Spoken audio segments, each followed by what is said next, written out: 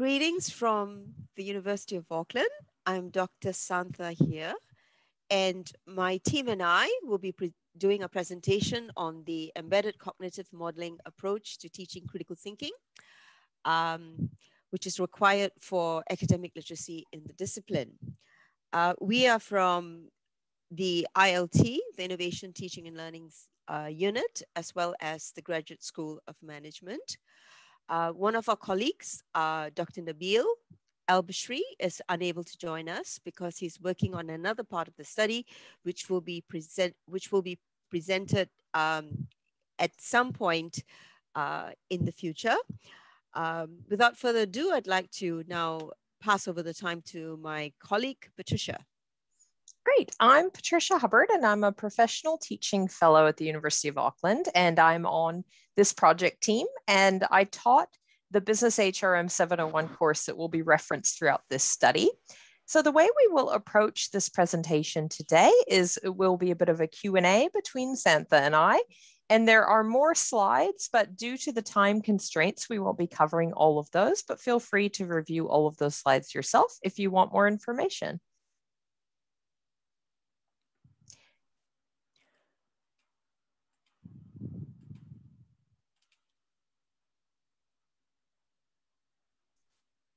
So Santha, if you want to start us off by how this study really came about. Sure, Patricia. First of all, I was aware that critical thinking is an important skill, both in the academic and professional world. Not just that, this skill is gaining prominence, and according to the World Economic Forum data, I have read and have come to know that these skills are going to gain even greater prominence in the next 5 years, and they have been important since 2016. I also realized that there were two problems related to critical thinking. One had to do with the conceptualization of the notion, and the other had to do with how this critical thinking can be cultivated in students. For the first problem, I addressed this in my PhD study in 2019. And for the second, my colleagues and I have addressed it in 3 different courses, teaching critical thinking and communication in 3 different disciplines. Great. So now if you want to just talk us through how these lessons were developed. Sure. So I first did a needs analysis by understanding the problem-based assignment within each of the 3 disciplines by discussing it with the lecturers. I then developed materials using the cognitive modeling approach to help students communicate the problems in writing. And finally, I co-facilitated the workshops using the materials that I had developed. There were 3 tasks that we were looking at, and these are important because they have a critical thinking focus. In 705, a capstone accounting course, the focus was on analyzing strategies during a crisis and making recommendations.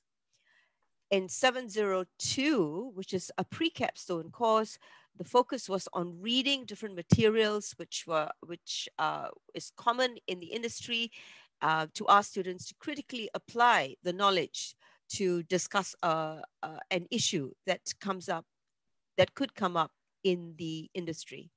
And finally, in the third course, 701, the students were asked to evaluate 7 articles in order to discuss the usefulness of the information to a particular topic that was related to HRM.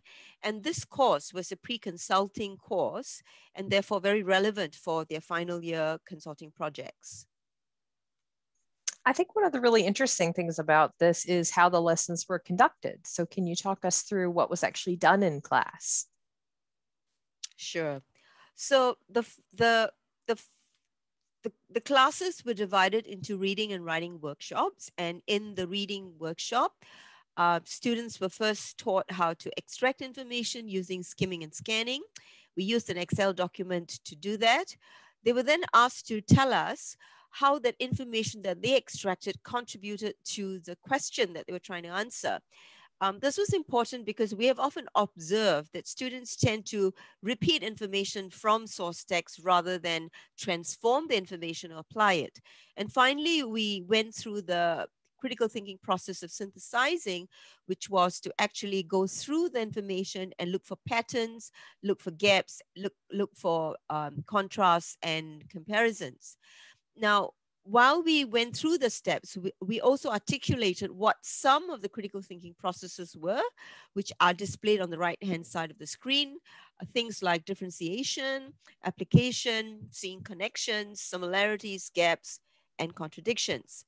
So what happened during the class was that the lecturer used a sample source text and began to think aloud and verbalize their thinking process while they were scanning and skimming, while they were applying, while they were synthesizing information.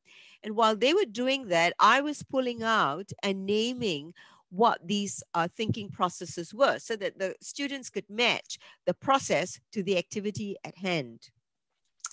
And we have about 9 minutes left on our time, Santha. Wow, that's quite tight, isn't it? So I'm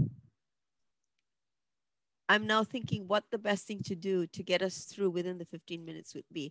So in the next slide, you'll see what students did. I'm not going to elaborate further. So they pretty much applied what we did in the classroom and then came back to us for feedback, for clarification, and we helped them to refine the labeling of the processes and the actual activity, how to go about it. This is an example of the Excel sheet, which you can look at in your own time. You'll find that I have labeled the thinking processes and each of the steps that I have described earlier. In the writing workshop, the focus was on critical thinking that was used to make decisions during developing the structure, paragraph development, and cohesion. And for this, what I had done was develop worksheets that use excerpts of good writing with the questions good writers would ask. By doing that, students were being scaffolded into asking those questions. The content lecturer was present to add content information where necessary. And finally, the students wrote a practice piece and got feedback from us before they actually did the final assignment. How are we doing for time, Patricia? We have about 7.5 minutes left. Okay, so there are many examples of the worksheets that we covered, but I'm just going to run through one of them and leave it to the audience to follow the rest. So in the activity sheet, you'll find that I extracted different parts of a full report, the body conclusion or recommendation section, and then we asked students to identify it, to label it, to justify why they called it that, and they would of course have to use their knowledge of what's important in an introduction in order to recognize it. And we also went through paragraph development where we asked them to explain what the topic sentence was, to look at how ideas were developed, examples used, how sources were cited, and so on. So these activities will show you what we did. And activity 4 basically asked them to list the processes which they thought they could see in the text. And we added on to the list so that we could all come up together with what critical thinking actually was, that we could recognize in the writing. And these other exercises here have to do with how they can cite sources effectively without repeating information. And you can read it for yourself. So you would probably have guessed by now what embedded cognitive modeling is. Embedded simply means that we are teaching critical thinking within a discipline rather than separately on its own. And cognitive modeling comes from the work of Denon and Brunner, 2008. You can read more about it if you want. I've extracted this idea and applied it to my research and developed the model using concepts from their work. Great. So with about 5 minutes left, shall we move on to the actual study, Santha, and what was the research methodology that was applied to the study? Okay, since we have 5 minutes left and I have quite a bit of material to cover, I have to now decide what to actually show the audience. And maybe we might take a couple more minutes more. Just keep the time, keep me informed, please, Patricia. So in terms of the research methodology, I use discourse analysis to verify the informal feedback I received from the lecturers. So we received really good feedback from the lecturers, and you can see the feedback from this slide that I've just presented. I analyzed the text using discourse analysis, using an external coder or grader. And this external analyst and I worked together during a training session to make sure that we were on the same page in terms of our definitions and in terms of what we were looking for. I then collected the score sheets on her score for critical thinking in the writing and her score for the quality of writing. I tabulated and interpreted the results. And you can look at this slide for the uniqueness of the grader. It is important to select the right person for it. So the aim of the study, of course, is to evaluate the impact of the cognitive modeling approach that was used in the classroom. So these are the findings. I've grouped the findings into three main categories. We found that there were writers who were strong critical thinkers and writers, coded in green. Writers who were, those coded in green are the strongest critical thinkers and writers. Those coded in beige are good critical thinkers and writers, and those coded in blue are the least strong critical thinkers and writers. Something interesting here that I have concluded in the study is there's a strong correlation between critical thinking and the quality of writing. You'll find that as the critical thinking score drops, the writing score drops as well. But you'll notice that sometimes their critical thinking score may be lower than their writing score, meaning that suggesting that there are two different sets of skills involved. But we're not arguing that they are not interrelated. Okay, I'm now going to give some examples of what we did. So in the top scorers, we found that students were able to differentiate, apply, and synthesize, which were the basic skills, but their level of synthesis was way higher than those in the other two categories. If you look at our excerpts, you will be able to interpret this for yourself. The strong writers were able to draw conclusions, make predictions and assessments. They were making suggestions and clarifying how a situation can be salvaged. A poor decision can be salvaged. Again, I've given some examples here.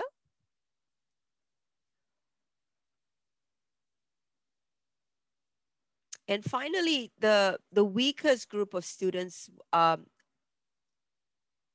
we found were students who had the basic levels of differentiation, analysis, and application, but did not have a high level of synthesis of their work, and the writing quality too was not that great.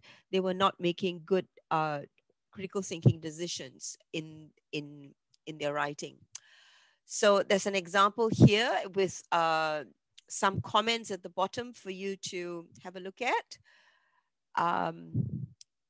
And then finally, I think we are running out of time, aren't we, Patricia? Yes, we have about 1 minute left of our 15 minutes. So I was wondering if you wanted to talk about what conclusions we can draw from this study, and also how can the audience apply this knowledge?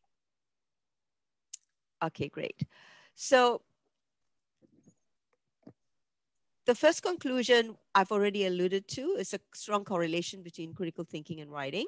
And this is confirmed in the literature by the sociocognitive theorists of Flower, 1994, and several others. Clearly, there is a level of sophistication in critical thinking that has been displayed, suggesting that this is a developmental process. Next, there is a difference between the critical thinking processes involved in the discussion of content as opposed to the critical thinking, primarily decision making during text construction. We suspect that a lack of proficiency may hinder the weaker students from exhibiting critical thinking fully. In terms of application, the critical thinking approach, the cognitive modeling approach to develop critical thinking in a discipline can be applied in both academic and professional contexts to solve authentic problems, as well as to develop written communication. And I know that we had to rush through the presentation and you probably have a lot of questions for us. So we are offering our time to you on the 8th of July between 6 and 7 and 6:15 and 7 Brisbane time on this Zoom link, as well as our email addresses for you to write to us. You have the slides before you to take your time to go through it and listen to this presentation again. And I think our discussion together can be more focused. And I will, in that 45 minutes, together with Patricia, have the opportunity to elaborate more on several of the points that were made. Patricia and I have done a 50-minute recording that was done yesterday. And if you are interested in that full recording, we are quite happy to send it to you as well, where we had the luxury of time to go through all the slides. Thank you very much. Thank you, everyone. Thanks for watching, and thanks for all of your work, Santha. Thank you.